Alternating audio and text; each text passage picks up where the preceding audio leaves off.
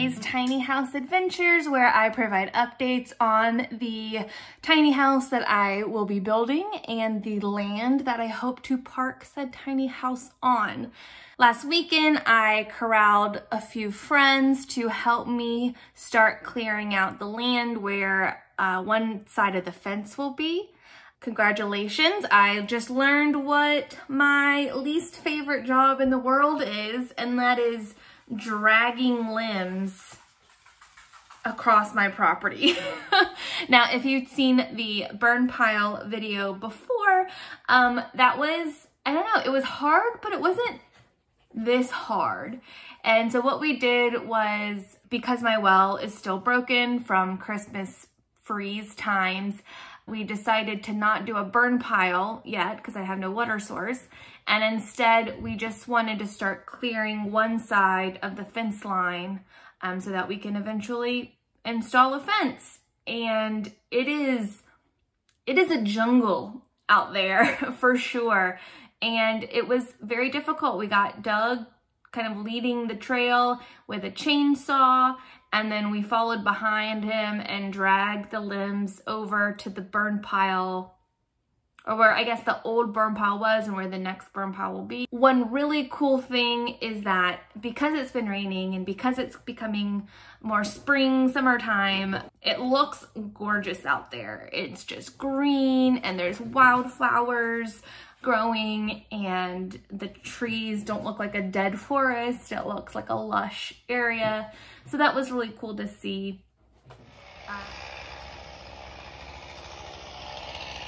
Say hi, Phil. Hi. There's John. And we collected so many, we had to make a second pile. When we first got to the property, I was actually super overwhelmed because it's been raining a lot here, and so the grass and weeds had grown super tall. It was really hard to walk to the area where we were cutting down, but eventually after a couple hours of dragging tree limbs, we had created a pretty smooth trail from there. It was, oh gosh, it was very taxing. I slept real good that night because, again, whole body tired, body, brain, everything tired. The hope was to clear out that whole side. Now, half of it's already pretty clear because the neighbor, he started building like a privacy fence. There is still some question as to whether he has these posts up where you can see he would like to finish the fence, but I can't tell if that's on my property or his property, so we'll figure that out very soon. And then the goal was to clear out the rest of that side. We got maybe halfway done with that, and there's only more thick, dense trees in the way, so there's a lot more wood that needs to be cut down. Super hard work. Very thankful for the people who came out and helped. Doug, Debbie, Phil, Sameda, Dawn.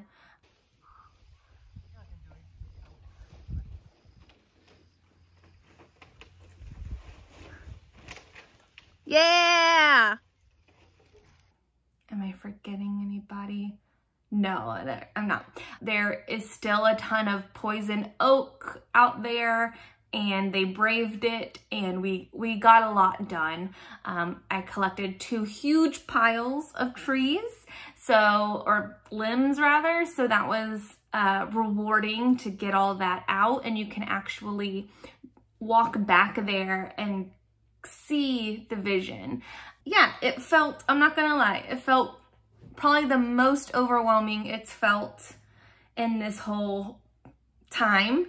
But again, it's kind of like a inch by inch sort of thing, a little bit of progression, and then just upkeeping that.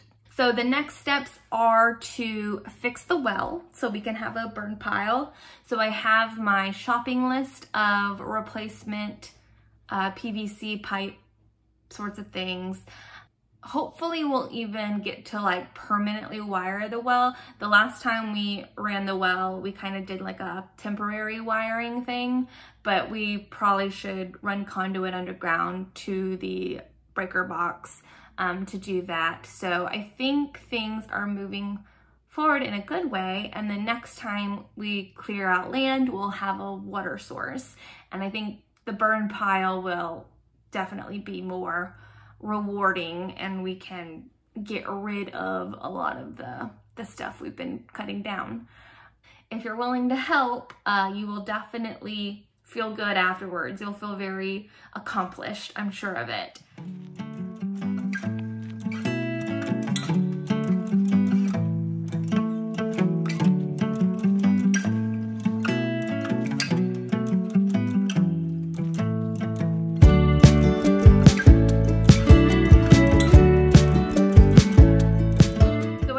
Neighbor that's directly next to me, and you've seen his dogs in previous videos.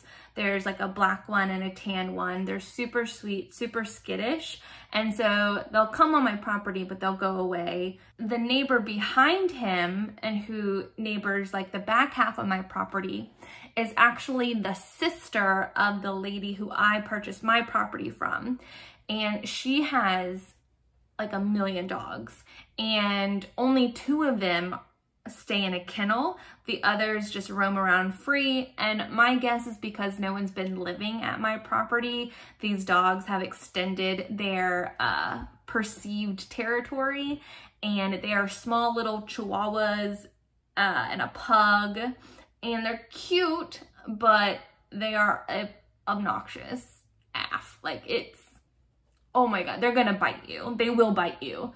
So that was pretty annoying because we were, I mean, it's also why we're clearing out that side first, so we can build that fence first, because these dogs are nuts. But yeah, there were a few almost incidents, but luckily the homeowner came out and finally like corralled her dogs back to her inside.